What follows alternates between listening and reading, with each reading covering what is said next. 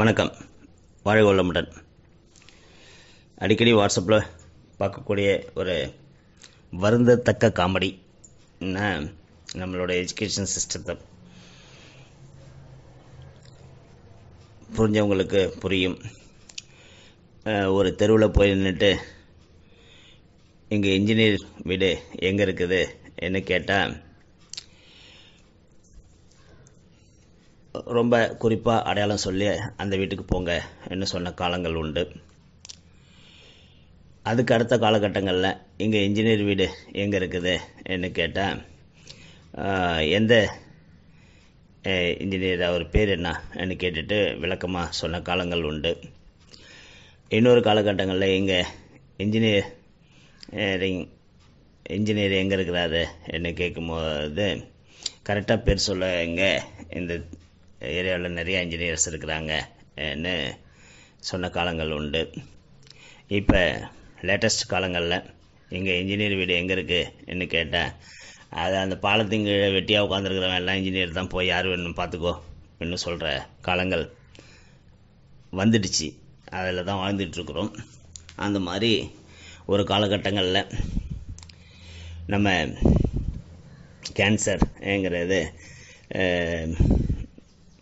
Sridhar direct பண்ண படங்களாகட்டும்,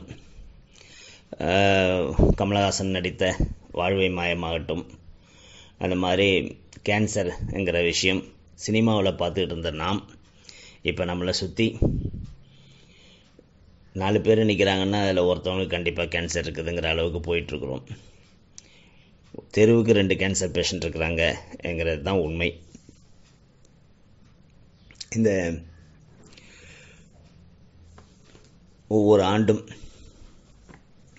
2010 எடுத்த ஒரு சென்சஸ் என்ன சொல்லுதுன்னா 13% டெத் ரேட்டுக்கு காரணம் கேன்சர்னு சொல்லுது. இந்த கேன்சர் வந்துட்டாலே வாழ்க்கையே முடிஞ்சு விட்டது என்ன நம்ம பயப்படுறாங்க. அப்படி இல்லை, எதிர்த்து போராடலாம். நிறைய மருத்துவ உலகத்தில் நிறைய கண்டுபிடிப்புகள், உயிர் காக்கும் மருந்துகள் உருவாகிட்டு இருக்குது. அப்படி புற்றுநோய்னு ஐடென்டிஃபை ஆகி நீங்கள் மருத்துவம் செஞ்சு கொள்ளும்போது நீங்கள் கடைபிடிக்க வேண்டிய உணவு முறைகளை பற்றி தான் இங்கே பேச போகிறோம். அந்த புற்றுநோயாளிகள் அவங்களோட உணவில் நிறையா புரோட்டீன் சேர்த்துக்கணும். அது முக்கியமாக நான்வெஜ்ஜாக இருந்தால் இறைச்சி உணவுகள், மீன், முட்டை எடுத்துக்கலாம். தயிர் மாதிரியான விஷயங்களும் எடுத்துக்கலாம். உடம்புக்கு நிறைய கால்சியம் சத்து கொடுக்கக்கூடிய உணவுகளும் சேர்த்து எடுக்கணும். புற்றுநோயாளிகள் சிகிச்சை காலத்தில் உணவு எடுத்துக்கொள்வதற்கு பல தடைகள் வரும்.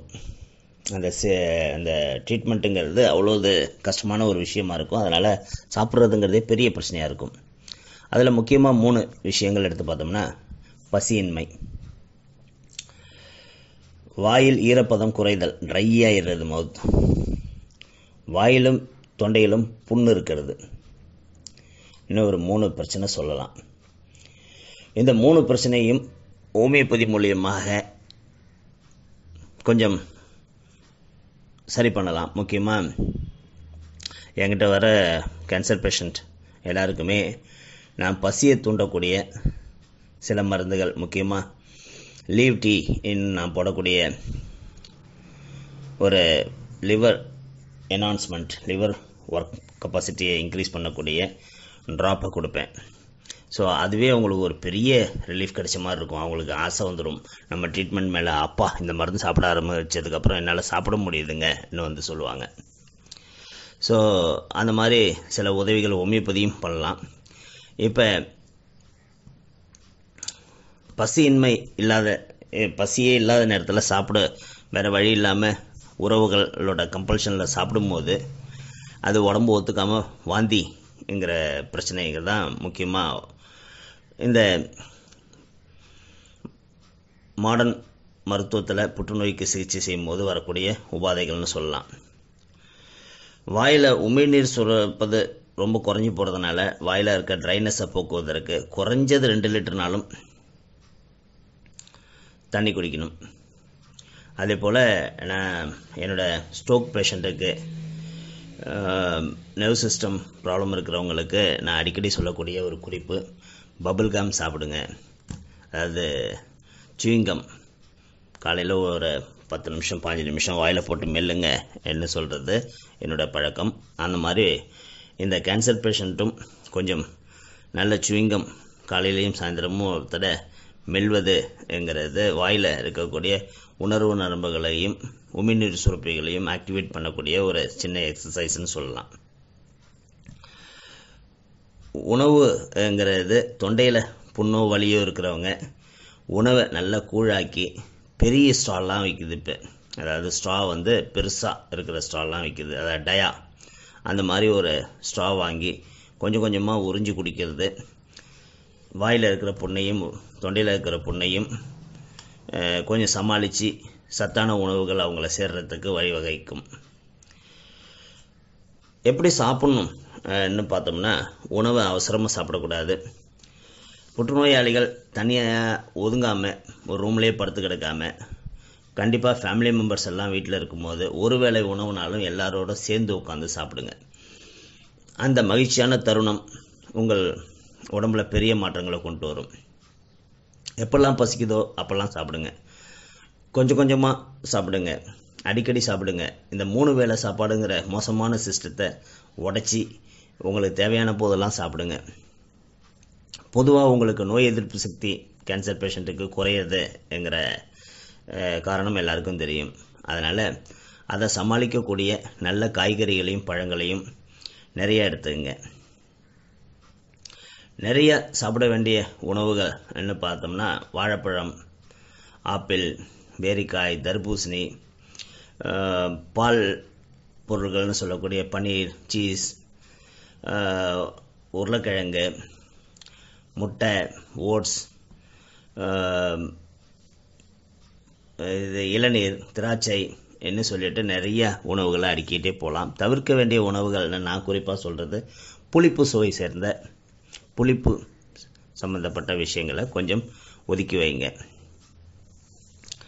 வாயை எப்போதும் சுத்தமாக வைத்துக் கொள்ளுங்கள். உணவு செரிமானம் மிகவும் நிதானமாக இருப்பதால் சாப்பிட்டதும் சிறிது நேரம் ஓய்வு எடுக்க வேண்டும். பொட்டாசியம், சோடியம் போன்றவை அதிகம் தேவைப்படுவதால் அது சம்பந்தப்பட்ட உணவுகள் லைக் ஆப்பிள், வாழைப்பழம் போன்ற உணவுகளை அடிக்கடி எடுத்துங்க. லாக்டோஸ் அலர்ஜி உருவாகும் தன்மை உடம்புல உருவாகிறதுனால பால் சம்மந்தப்பட்ட உணவுகளை கொஞ்சம் தவிர்க்கிறது நல்லது. எளிமையான உடற்பயிற்சிகள் உங்கள் டாக்டர்கிட்ட ஒரு அட்வைஸ் கேட்டுட்டு சின்ன சின்ன உடற்பயிற்சிகள், குறிப்பாக வாக்கிங் மாதிரியான எளிமையான உடற்பயிற்சிகளை செய்கிறதுக்கு முயற்சி பண்ணுங்க. விட்டமின் டானிக் என்ன சொல்லி மற்றவங்க யாராவது சொல்கிறாங்கன்னு கண்ணாப்பண்ணான்னு சில ஓவர் த கவுண்டர் மெடிசனையோ இல்லை ஓவர் த இயரிங், அதாவது காதால் கேட்குற விஷயங்களையும் நம்ம பாட்டியை செய்கிறதுங்கிறத கண்டிப்பாக தவிர்க்கணும். கேன்சர் வந்த நோயாளிகள் அவங்களுக்கு வாயால் சாப்பிட முடியலனாலும் குழாயால் உணவுங்கிறது இன்றியமையாததுங்கிறது புரிஞ்சுக்கிட்டு அந்த உணவு கொடுக்கறதுக்கு முயற்சி பண்ணுங்க. சத்தான உணவு எல்லாருக்கும் தேவை, ஆனால் கேன்சர் பேஷண்ட்டுக்கு மிக அதிக தேவைங்கிறத கண்டிப்பாக உணரணும். நல்ல சத்தான உணவு புற்றுநோயை முழுமையாக குணப்படுத்தவோ மீண்டும் வராமல் தடுக்கவோ பயன்படும் சொல்கிறதோட அந்த உணவு தாங்க உங்கள் ட்ரீட்மெண்ட்டுக்கு சப்போர்ட் பண்ணி உங்கள் ட்ரீட்மெண்ட்டை சீக்கிரமாக முடிக்கிறதுக்கும் உங்கள் சிகிச்சையோட முழு பலனும் அடையிறதுக்கு உங்கள் உடலை தயார்படுத்துறதுக்கும் இந்த சத்தான உணவு தான் உறுதுணை செய்யுங்கிறத கண்டிப்பாக நம்புங்க.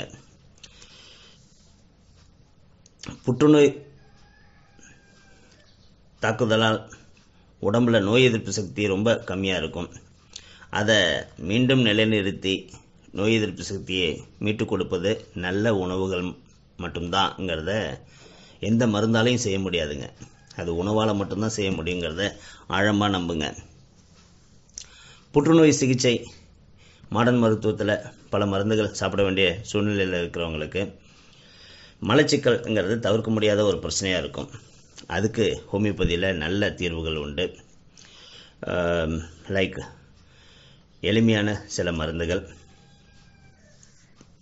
லிவர் சம்மந்தப்பட்ட மருந்துகளும், மலச்சிக்கலை தவிர்க்கக்கூடிய சில எளிமையான மருந்துகள்னு சொல்லும்போது பயோ காம்பினேஷன் நம்பர் 4ங்கிறது எந்த மருந்துகள் கூடயும் சேர்த்து உணவுப் பொருட்கள் கூட சேர்த்து சாப்பிடக்கூடிய ஒரு மலமிளக்கி என்று சொல்லலாம். அதை எடுத்துக்கலாம்.